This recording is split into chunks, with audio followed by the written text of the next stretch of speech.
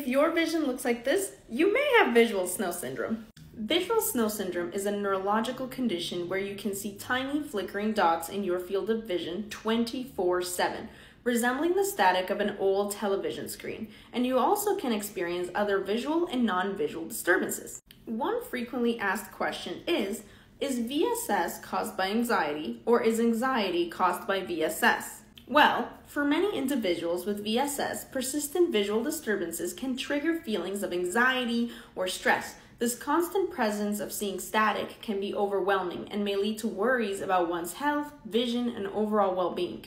This anxiety, in turn, can intensify the perception of visual snow symptoms, creating a vicious cycle that can be very difficult to break, also known as health anxiety.